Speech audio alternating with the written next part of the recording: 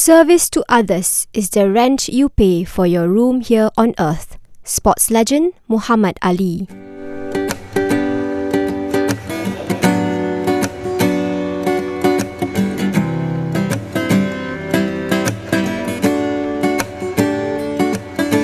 I think this program is good because it helped us to learn more about money, savings, spending, needs and wants too. ROW best. Saya bersyukurlah. Terima kasih banyak-banyaklah apa yang dia beri pada saya. Saya bersyukur pada semua anak-anak. Tak terlebih, tak terkurang. Alhamdulillah. Okay, it's good. Suka. Bara dapat suka. Distributing food rations has been synonymous with M.A.D PM since the 1960s. Then, M.A.D PM volunteers rode the sampan to the Southern Islands. Now, M.A.D PM volunteers participate in Ramadan on Wheels, ROW, to provide value-added assistance so that families can be self-sustaining and independent of financial assistance.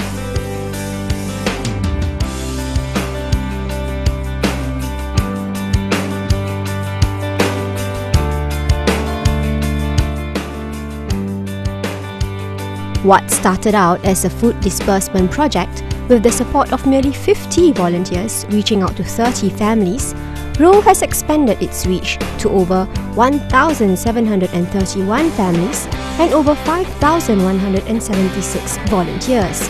These families and volunteers include Muslim and non-Muslims. Two heads are always better than one.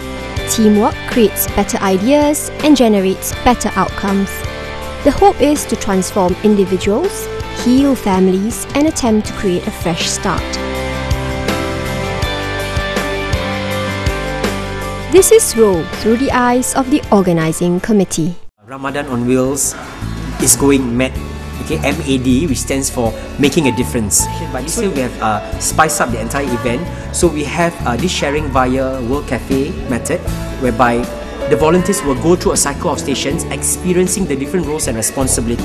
We found that this session is particularly a hit among the youth volunteers because they start to realise that our family and M.A.D PM is really one which is close-knitted, and we have that close-knittedness, and that informal session allows for a lot of them to feel very at home. It's actually 80% goes to the beneficiaries, and it's not only to the money where they shop at Jai, it's actually more than that, wearing our makeover such as painting the houses, and when we give them training, it's actually increasing the quality of life as well, because it's more sustainable in the future. So it's a balance of quality and quantity.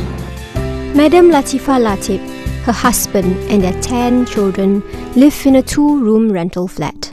The house may not be in the best condition. However, Madam Latifa makes the best out of it.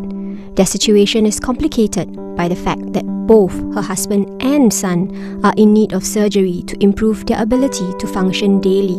Daripada situ, saya pun suruh anak-anak saya berdikari juga. Macam apa nak sesuatu berdikari. Anak-anak saya macam yang besar, paci ikan. Daripada pendapatan tu kita jual lah apa-apa yang boleh, kan? Boleh untuk anak adik-adik dia makan, apa semua hari-hari. Kalau boleh nak keluar daripada kemiskinan, apa semua. Pasal anak-anak saya sekarang macam dia tak nak, macam kata orang, tak nak macam boleh.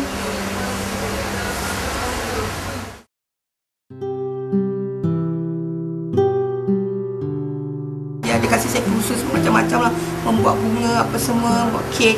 Saya buat, saya cuba, saya try, saya tanya dengan kawan-kawan saya mana-mana yang nak apa-apa kan. Saya cuba, saya try kan apa-apa sikit-sikit, tapi alhamdulillah dapat sokongan daripada kawan-kawan, beli kuih apa semua. Habis lagi dengan anak saya nak operation, habis kawan-kawan saya try lah. The Ramadan on Wheels, but there is also other communities to help, and it's not only limited to the Muslim communities, and it's also open to everyone. Ramadan on Wheels is just, we hope it's a platform for them to start, for them to take the first step in helping, and we hope they can grow on their own, they can enrich on their own selves, and they can make a difference in their own lives. We really hope that from the workshop that HPB conduct, we can actually help them and give information and knowledge to the beneficiaries that these are the healthier choice and healthier lifestyle that they and their children can adopt.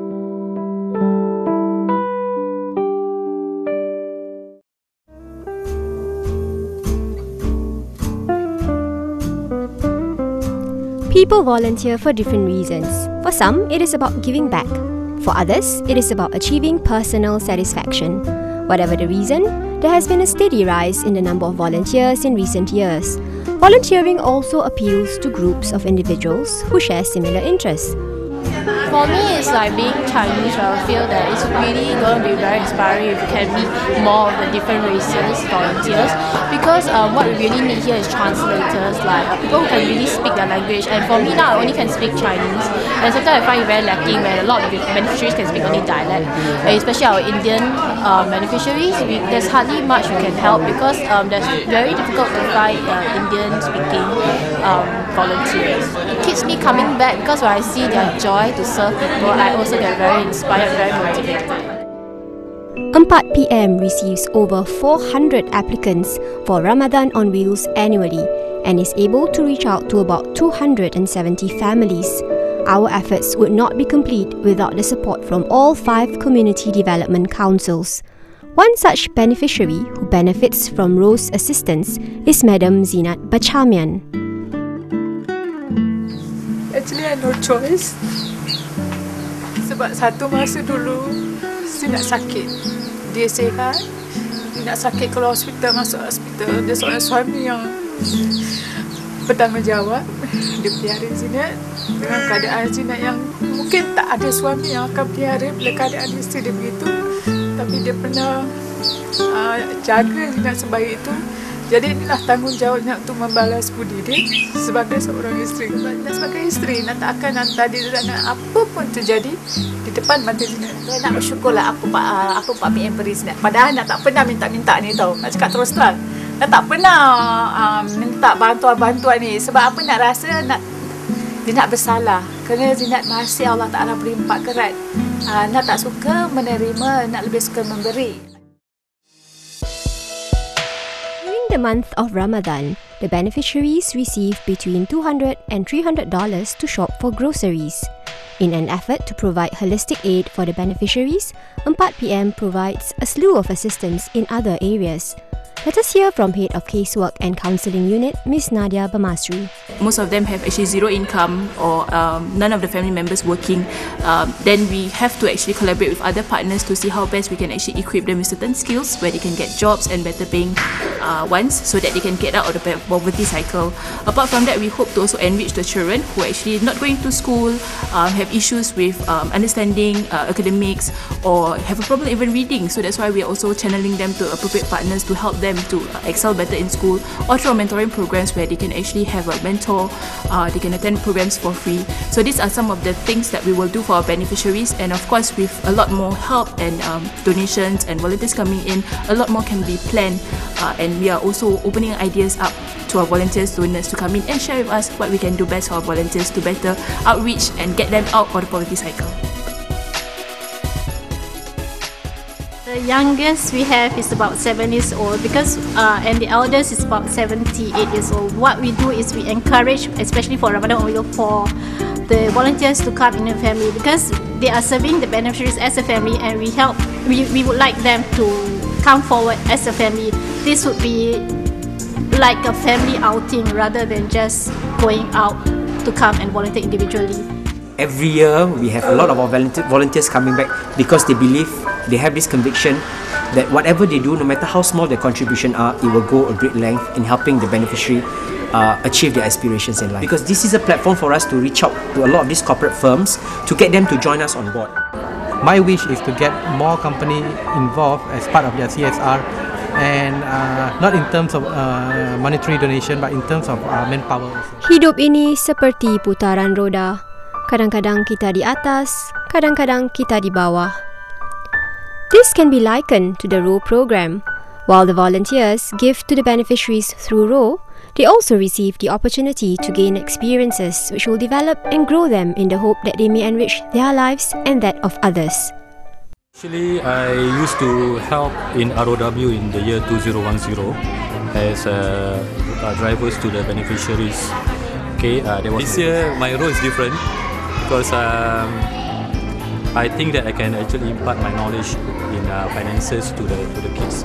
So Alhamdulillah, opportunity to actually share my knowledge to the kids on how to save, what is the difference between needs and wants, what you're supposed to do when you receive your pocket money, and also the importance of saving utilities at home. Teenagers like us, we feel that this is the only way that we can give back to the society. I hope that many teenagers will have the thinking like us, to create awareness for Ramadan on Wheels. Look around you and you'll see different people in different colours. These are the volunteers who have made it happen for Ramadan on Wheels year after year. We have seen many ripple effects. We have seen how families come together. We have seen how friends garner support from their fellow friends, from their classmates, from their CCA groups to come together and participate as a school to contribute to this very meaningful project for Ramadan on Wheels 2012.